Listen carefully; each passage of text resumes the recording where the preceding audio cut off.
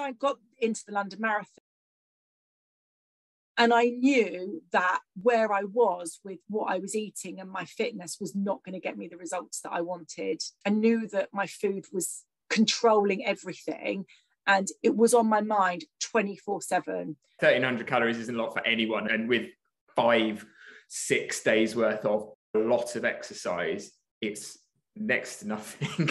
We had to address that, but in small enough steps for you to feel comfortable with it. That was hard because I looked online at everything that was like how many calories you're meant to have if you're working out. And obviously it was way more. And that was really scary because I'm not where I want to be weight-wise. So how is eating more going to make me, feel better, look better? I think really once we got past that first month, I was eating 1,000 more calories a day, give or take. I felt all full all the time. Yeah. I felt fat. I felt like, okay, this does not feel comfortable. I don't like it. I remember saying to you, if I get fat, Tim, it's your fault. I'm just going to blame you if I get fat. And I think that was in my mind, like, he knows what he's doing. You've got to just kind of trust the process. And otherwise, you're going back to where you were, which was uncomfortable as well. So you kind of haven't got anything to lose. So what happened after that 2 weeks? Do you know what? I think everything started to settle down a little bit. I think you kind of have this period of your body going, oh my gosh, we've got all of these extra calories. We need to start doing something with them. By, I think, week 3, I was like, oh my God, this is amazing. So I've got energy, like my clothes are fitting. But what happened was, whereas initially I felt like I just felt a bit bigger and a bit more bloated, after those first couple of weeks, I just looked fitter. It was like your muscles are filling up.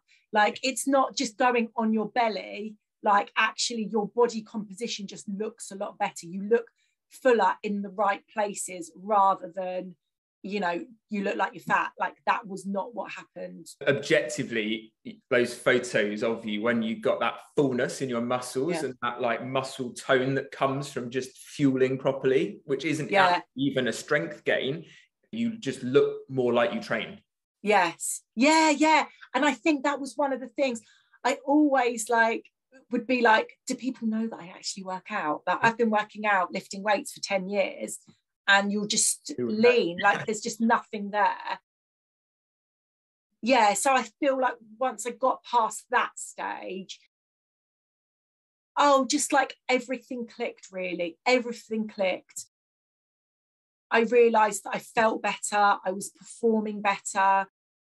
I wasn't so irritable. I mean, I'm still irritable, but I was like, I would be like, don't talk to me. I'm really, really sure. My mood swings were really bad. And all of that just has calmed down so much from the eating. And I think that was one of the things we were really working on.